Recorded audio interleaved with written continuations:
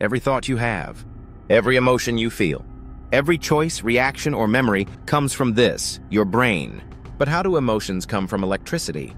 How can memories be shaped by molecules? This is where neuroscience and psychology begins. A field that asks, what is the brain doing when you become you? Neuroscience is the study of the nervous system, especially the brain. Psychology is the study of the mind and behavior. When the two meet, they form neuroscience psychology, the science of how brain structure and function shape human behavior, not just theory. This is science grounded in brain scans, chemical analysis, electrical signals, and real-life case studies. Neuroscience psychology is the lens that lets us ask, what's happening inside your head when you feel love, anger, fear, or joy?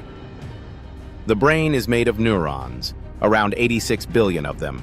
Each one communicates through tiny electrical signals. Neuroscientists